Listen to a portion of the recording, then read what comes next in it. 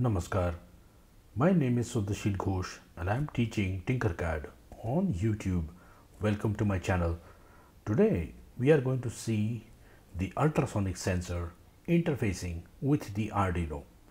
So let us see how an ultrasonic sensor functions with the Arduino.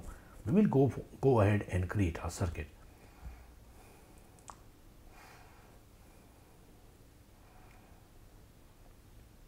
Now when you need to program the Arduino, we will bring in the Arduino first, and here it is. Alright, next we will bring in the ultrasonic sensor.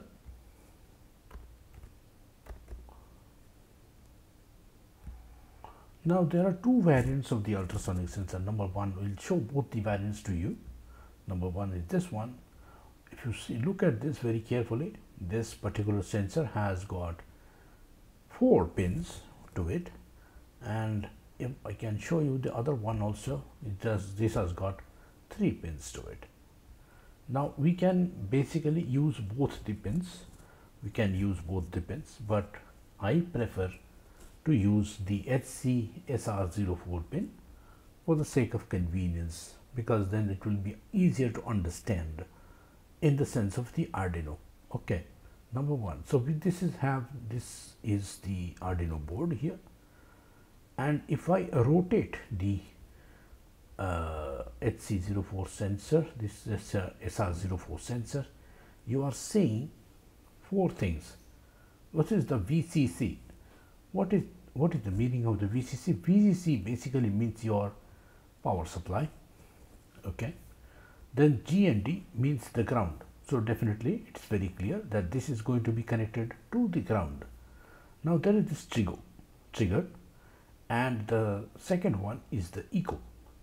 So what does the trigger do?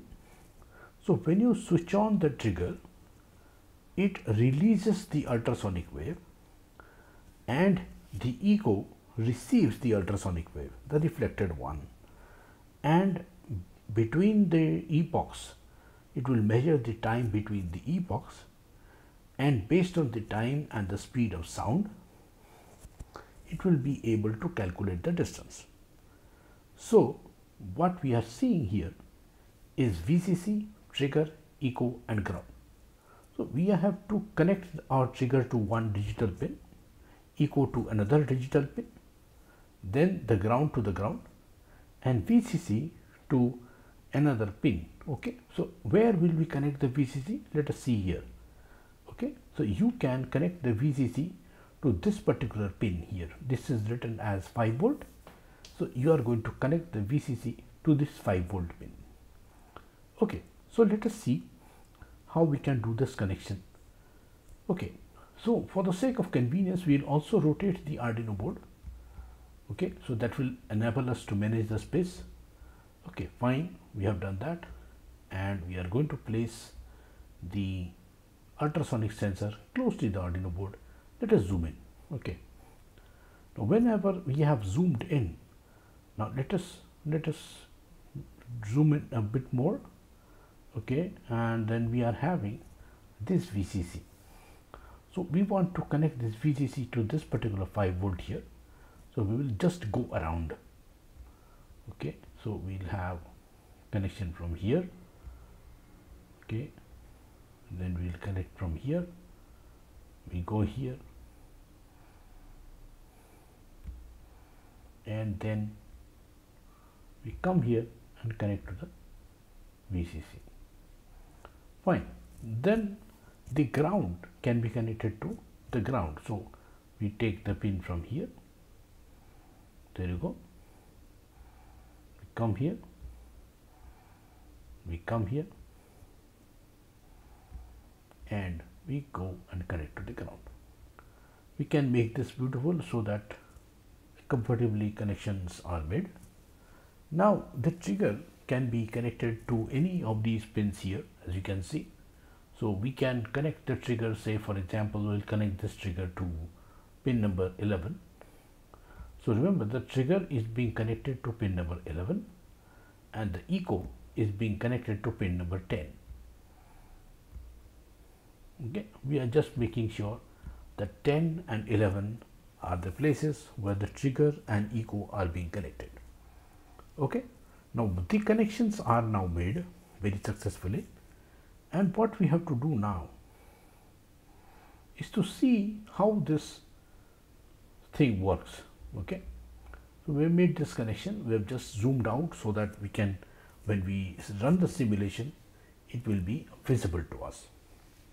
Okay, now since this particular thing is the sensor is an input device, remember that sensor is an input device, and I have to take the input of the measurement made by the sensor. That is what I have to do. Okay, the sensor is an input device for me for the Arduino board. Alright, so we have to now code it. So what do we have to do? We have to just first of all put everything to the trash. We will do that. Now remember, since this is an input, so I am going to use this input here. Now you see in this particular input here, there is this particular place where it says read ultrasonic distance sensor on trigger. Okay, it's saying that. So all right, now as I told you, there is, we need to zoom in here again. So to remember that, we'll zoom in here and we'll see that the trigger pin is connected to pin number 11. The trigger pin here is connected to pin number 11. The echo pin is connected to pin number 10. So the trigger pin we have to mark it as 11 and the echo pin as pin number 10. So it is very important that we fix this correctly.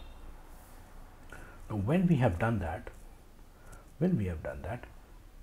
we need to, just for the sake of convenience, we will need to print this somewhere. Okay, so by default when we run the program it will be done, but anyhow let us read this particular signal and then leave it as it is, and let us see how things operate right now.